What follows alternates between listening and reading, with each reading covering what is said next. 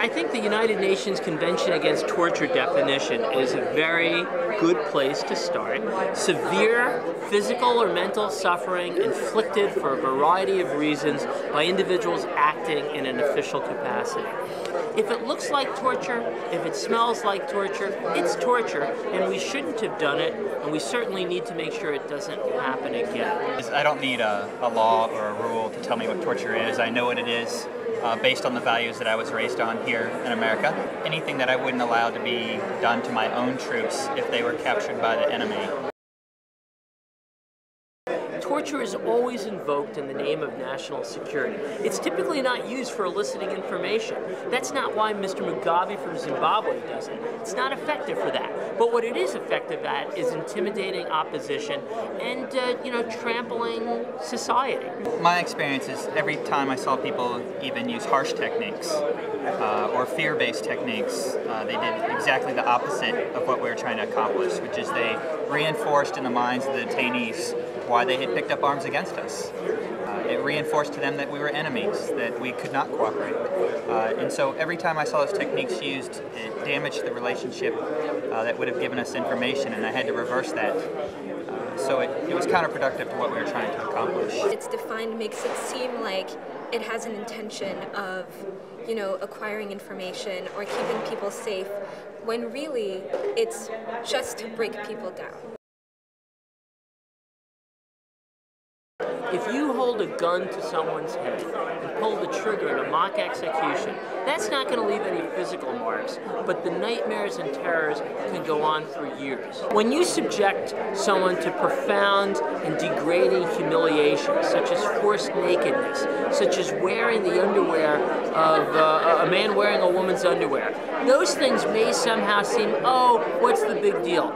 I can tell you, as someone who has examined and cared for individuals subjected to these things, the health consequences, the sense of shame can last for years, if not a lifetime. First of all, beyond the rhetoric, beyond the politics, the toll of human suffering of what we have done is profound. It is a myth and a lie to think that these methods, this torture, was somehow only done against terrorists and, evildoers. Now, that's not to say no one deserves to be tortured, but it's really important to understand that many, if not most of the individuals we subjected to these brutal methods were ultimately released without ever having been charged. And many of them, I fear, are shells of who they were.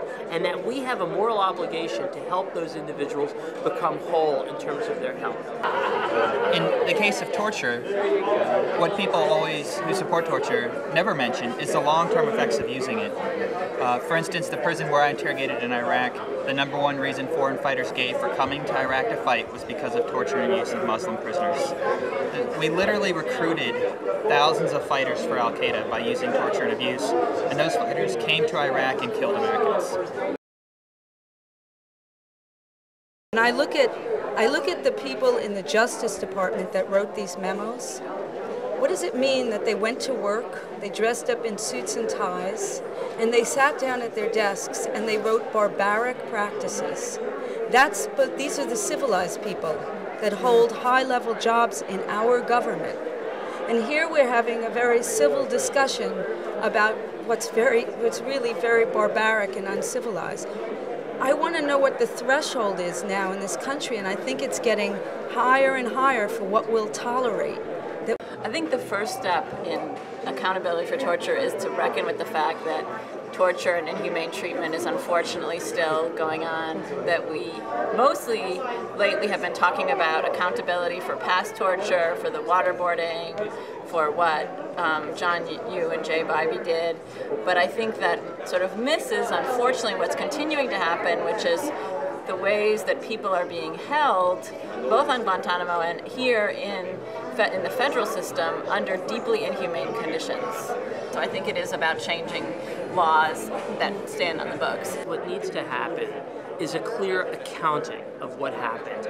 This was a very complex interdisciplinary mechanism that allowed this to happen. So you had legal, medical, policymakers all involved. And so there needs to be a full 360 review of what happened. There needs to be basically something the equivalent of the Watergate hearings, something the equivalent of the 9/11 commissions. To me, this is the great moral question of our time, and we need to treat it as such. We need to find out exactly what happened.